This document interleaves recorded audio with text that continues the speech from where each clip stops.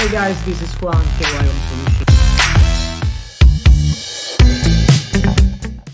Fala pessoal, Juan, kyhomesolution. No vídeo de hoje, queria falar para vocês sobre o mercado de trabalho aqui em Príncipe no 2023. Muitos de vocês me escreveram perguntando sobre como funciona o trabalho part-time, como funciona full-time.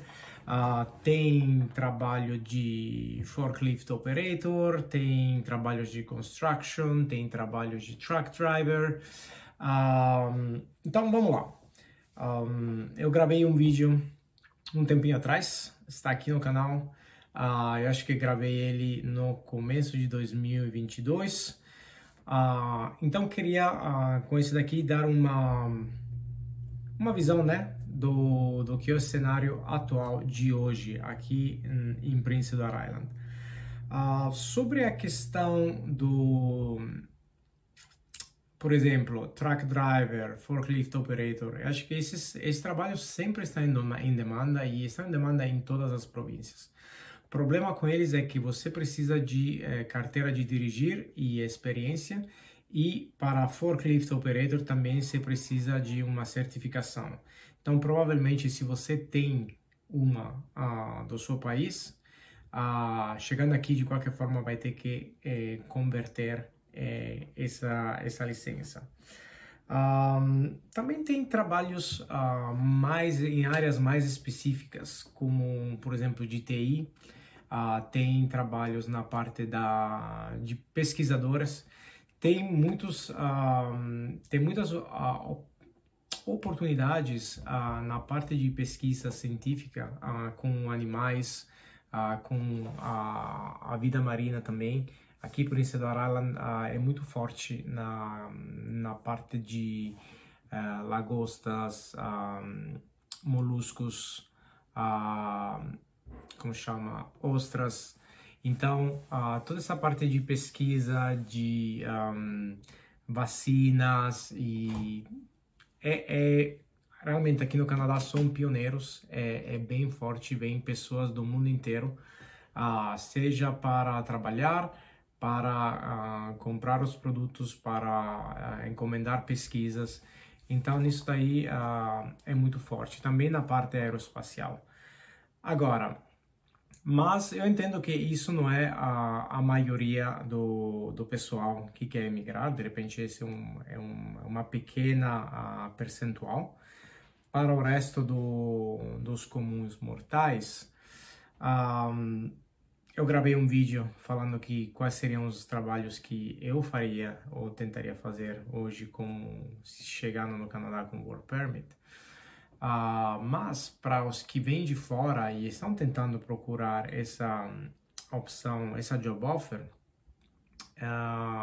eu consegui uma página hoje com um report de um website que vocês deveriam ficar de olho, deveriam tentar usar mais para entender quais são as dinâmicas nesse momento aqui em Prince Edward Island, quais são os trabalhos que são postados mais, quais são as empregadoras que procuram pessoal, né? Que seja na ilha, que seja no Canadá ou até de fora do Canadá.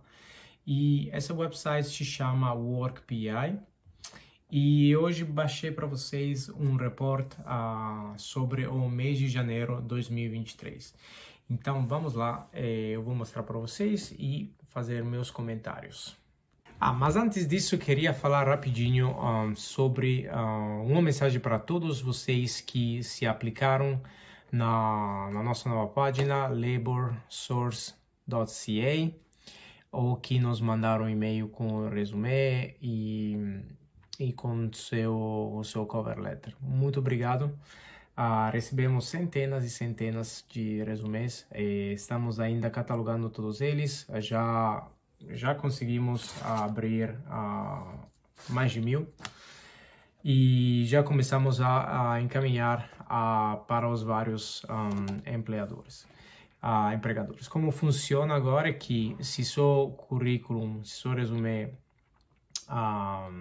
chamar a atenção da pessoa que postou a vaga, a gente vai entrar em contato com você. Se isso não aconteceu ainda, não significa que não vai acontecer. A gente tem seu resumo na nossa base de dados e à medida que as novas vagas vão saindo e a gente achar que você pode ser um bom fit para esse tipo de emprego, a gente continua mandando, ok? Então, eu sei que esperar uma resposta não é divertido, mas é o que tem para hoje, gente. A gente está fazendo o nosso melhor e para os empregadores também não é fácil e confortável contratar alguém que está fora e que não consegue ver face to face.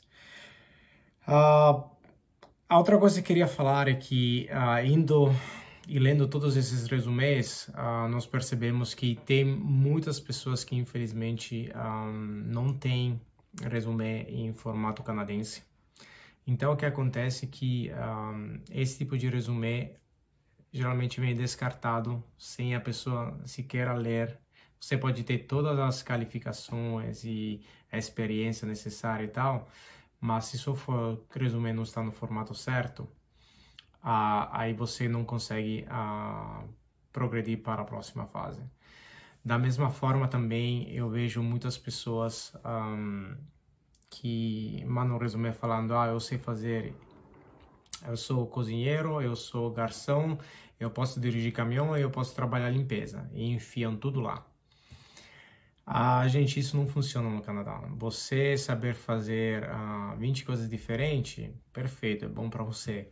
Mas quando você aplica para uma vaga, seu resumê tem que ser customizado para esse tipo de vaga. Então, se você está aplicando para uma vaga de limpeza, ou para uma vaga para trabalhar num restaurante, ou para ser caminhoneiro, o que seja, e você foi diretor de banco, isso não te ajuda em nada, porque se o cara está contratando um caminhoneiro, ele quer ver no seu resumê somente a experiência relevante a esse trabalho. Então, eu vou deixar um link aqui embaixo também sobre como construir um resumê efetivo e assertivo. Bom, depois desta parênteses, vamos lá assistir o site do WorkPI. Nesse report daqui, pessoal, esse é relevante de janeiro de 2023. Então, nos fala que houve em janeiro 537 postagens inerentes a quase 1.500 vagas. Desses aqui, quase 65% era full-time, 9% part-time e 26% de vagas part-times que podem se converter para full-time. Dessa percentual, aqui vemos que tem quase a metade são permanentes e full-time, e 35% se são full-time, mas apenas seasonal. Seasonal são para a temporada de verão. Isso porque PI é uma província muito turística. A população de PI passa de 160 mil, 170 mil agora quase, durante o ano, para quase 1 milhão entre visitantes e todos durante o verão. Aqui também te dá uma comparação sobre as vagas que estão postadas no WorkPI, que coincidem com o JobBank. JobBank.ca é outro site que você quer explorar na sua búsqueda de trabalho. Aqui nós vemos uma tendência sobre os diferentes meses, tá? De como muda o mercado de trabalho. Vocês veem que em janeiro geralmente é mais fraco, mas aí fevereiro e março e abril são os meses que tem mais contratações, e isso é em função do verão que chega, ok? Aqui ele nos dá uma ideia de quais são as ocupações para a qual existem as postagens, né? Se vocês verem, as vagas de finanças, a parte de diretoria, gerência e tal, são muito poucas, comparadas com vagas de ventas and service occupation. Isso daqui é também serviço de assistência ao cliente. Eu acho que nessa categoria entram também trabalhos que são com integração com o público. Então, desde atendentes de loja, restaurantes e tal. E outro que me chamou a atenção é esse daqui, é o Trades, Transport Equipment Operator and Related Occupation. Os trades são todos esses trabalhos que geralmente você não precisa ter diploma ou faculdade. Às vezes você sim precisa ter um certificado. Por exemplo, se você for operar alguma máquina agrícola ou um forklift ou sei lá, algum outro equipamento que precisa ter um curso, ele também vai estar por aqui. E geralmente nessa categoria é onde mais eles procuram pessoal de fora do Canadá, porque não há suficiente aqui dentro do país. Então, esses te dão a possibilidade da job offer, ok? Mais embaixo aqui nós temos os trabalhos divididos pelas categorias, né? Child Care Education, esses são a pessoa que trabalha em creches, que está muito em falta aqui na ilha. O número de creches deveria ser muito maior. Cozinheiros, limpeza, food attendants, que são os garçons. Então você vê aqui 50 com quase 80, 130 vagas a parte de restaurantes. Aqui na parte de construção, carpinteiros, construction. Isso daqui eu até esperava ser mais. Mas, bom, isso daqui são as vacantes que abriram em janeiro. Então, agora acho que já estamos quase em março, se aproximando do verão, com certeza esses números vão ser muito maiores. E eu acho que tem de interessante aqui essa parte aqui onde te fala sobre as regiões, tá? Então, Capital Central aqui são a região de Charlottetown, Cornwall, Stratford e Cavendish, a parte central da ilha. E aqui do lado você tem o número de vacantes para essas cidades. Em Cavendish, o que tem em Cavendish? Tem as praias bonitas, mas também tem todos os campos de cultivação de batatas. Então, a empresa Cavendish Potatoes é um dos maiores produtores de batata da América do Norte. E, bom, Charlottetown e Summerside e Stratford são as maiores cidades daqui. Então é isso, pessoal. Aqui eles falam um pouco mais sobre os NOC. E se você ainda não está familiarizado, uma coisa que você deveria fazer é tentar entender o seu trabalho no Brasil, qual é o NOC equivalente aqui no Canadá, para também poder procurar esse tipo de vaga no Job Bank.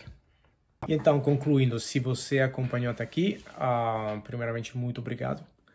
E eu acho que esse site é muito valioso para quem quer começar a ter uma ideia do mercado de trabalho aqui na ilha, das tendências, de quais são as vagas mais requisitadas. E, gente, se acompanhou até aqui, por favor, não esqueça de deixar um like. Se não subscreveu ao canal, por favor, faça isso. Ele nos ajuda imensamente. E, como sempre, se tiver alguma pergunta, deixe nos comentários. Na descrição do vídeo, eu vou deixar alguns links úteis, entre os quais também o do nosso novo website, para você se aplicar e mandar seu resumê, que é laborsource.ca, e também um link para te ajudar a construir um resumê eficaz para conseguir sua tanto desejado job offer aqui no Canadá. Muito obrigado por assistirem e até o próximo vídeo. Tchau!